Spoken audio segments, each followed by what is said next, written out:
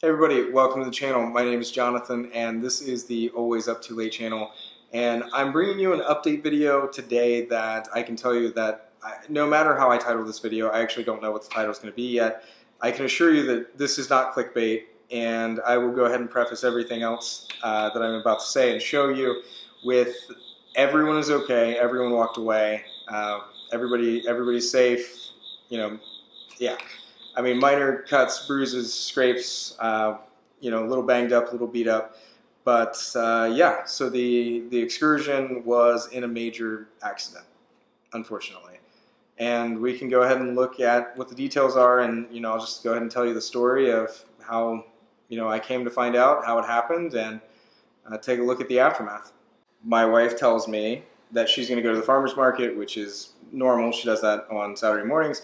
She goes to the farmer's market, and it was a little bit early. She said, I think you're tired. You should probably sleep. Go ahead and sleep in. And, I took her up on that, and I did. I slept in a little while until somebody came to my house and told me that my wife had been trying to call me and couldn't get a hold of me, and I needed to call her right away. So I immediately get worried. I grab my phone. I look. I have 6 missed calls, and I call my wife immediately. Hear her voice on the phone, and it's like, okay, well, that's good. I hear her voice and everything, and then she tells me that she was in an accident with the Excursion, and it was really bad.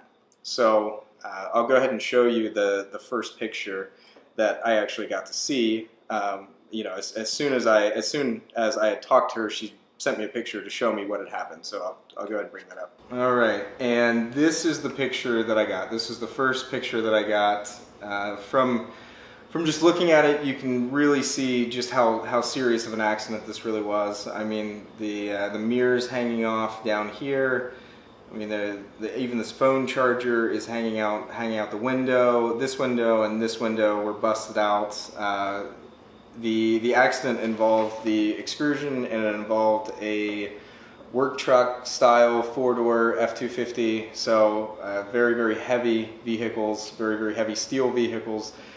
Colliding in this accident, and it definitely did some real damage to both vehicles. So for a little perspective, we'll make this one the Excursion here, and this being the F350. What had happened here is the Excursion was traveling kind of like this, and then the F250 hit it somewhere around here, pushing it inward, spinning it around slightly onto that, and then eventually they stopped somewhere right about there. I mean, I think that the Excursion probably took the most damage in this situation.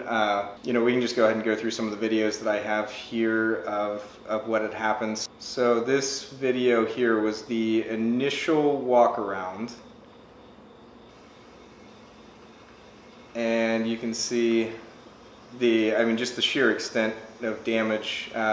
It really happened really badly right on the side. I mean, that's really where the majority of the damage is. And I mean, like these pictures are, this video is a little hard to actually look at. I mean, in the biggest scheme of things, it's amazing that everybody walked away from this, because it was quite a bad accident. I mean, like right here, you can actually see how far in this impression of the F350 was. I mean, you can see it pushed in. I mean, it is pushed in quite a lot. I mean, neither of these doors close anymore. It's amazing. And the F350 was traveling at around 35 miles an hour. So this wasn't even necessarily what would be considered like a high-speed impact. Even at 35 miles an hour, it's still entirely possible to just cause a ton of damage to vehicles. Yeah, you can see here, like the passenger seat is completely folded over there into the center console. The center console's smashed a little bit, but yeah, nobody was sitting in the passenger seat, which is good. My wife was sitting here in the driver's seat, and of course my son would have been back here in the back seat, back here. But yeah, just initially you can see that anybody sitting in that passenger seat would have absolutely just been hurt. I mean, that wouldn't have ended well for somebody sitting right there, it looks like. And then yeah, back here in the back seat, you can see that the passenger side rear seat did push over a little bit, but my son was in his car seat and was protected. I mean, it has like the side bolsters and everything, so he was pretty well protected in the situation. He was in the middle, which is where I think kids are supposed to be, from what I understand. I mean, it makes sense looking at this why kids should be in the middle seat in car seats. Yeah, and then that back seat, the third row, looks like it was relatively untouched here. But yeah, the main impact was right here in the side of the Excursion. And yeah, you can just see how far pressed in it is. It's completely insane. So that was my initial walk around. That was just walking up on this. I hadn't actually seen it in person until I took that video. And that in itself, I really didn't have words at the time. I didn't know how to talk about it. I didn't know, really how to feel about it. I mean, I know that after seeing all of this, I'm just thankful everybody walked away from it. Nobody was seriously injured. I mean, you can see the windshield busted out here. The windshield's busted. The mirror was off. The hood was actually pushed up. So I tried to, right in here, I tried to actually lift it, but it was actually latched. So when I try to lift this, it won't actually open. And I think this was walking in, just kind of looking at how deeply impacted that door was, and just how, I mean, it really just ripped it. I mean, it just folded it around. I mean, it's completely crazy to look at these pictures and, like the pictures I have on Instagram and some of the other YouTube videos. Over the last couple months, when we've been working with the insurance company and getting everything sorted out, I've kind of flipped back through some videos and some Instagram stuff and just kind of looking at what the Excursion looked like previous to this, and then just kind of looking at this footage that I took. And I mean, it's really hard to believe the amount of damage and destruction that happened here in the situation. You can kind of see how, yeah, you can see that it broke off the step there at the bottom. Current status with the Excursion, as far as the insurance company goes, is that it is totaled. We're working with the insurance company and also with a gap coverage company as well, because I did have a loan on this vehicle and I owed more than what the going rate or the appraised value or KBB value or whatever. But the value of the vehicle was less than what I actually owed. So in the beginning, whenever I bought this thing, I bought the extended warranty, but I also bought gap coverage just in case. I think in the beginning, I wasn't really sure about the market, how the market was going to go with these things.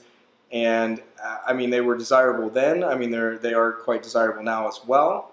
They were selling above what the market value was. I mean, what KBB or wherever else says the market value is. And I wanted to make sure that I was covered just in case that the market became flooded with them, or somehow they're oversaturated because Ford releases a new one and the people with the old ones are still hanging on to them, get rid of them. Not really sure, but I just wanted to be covered. And I mean, it did work out pretty well to have that coverage here in this situation, because the insurance company is going to pay the portion of the owed value, which is the market value, and I'll continue working with the gap coverage company to get them to cover the gap between the market value and what we actually owed. So in the beginning, we had to get this taken to an insurance inspection place, I think was what they wanted. They wanted to put it up on a rack initially, but I think that's because no one had seen it yet. We had just done via phone, told them what had happened. So as soon as they put it on a rack, lifted it up in the air, they knew it was totaled. And this video right here is one of the main reasons why. You can see that the frame is actually bent at, I don't know, what is that, 20-degree angle? I mean, maybe a little bit more, maybe a little bit less, but the frame is actually bent in. So it folded the frame in, like right where the impact zone is. It folded it this way. And you can kind of see it there. I tried to get decent views of what had happened. I mean, it looks like you can see the suspension was twisted a little bit. I mean, that leaf spring shouldn't be bent back down like that. So that's another indicator that the frame was bent, and that was the main thing, was that if the frame was bent on this Excursion, they were definitely going to total it. let alone with the body damage, which we can look at the body damage as well. But the frame being bent was the deciding factor.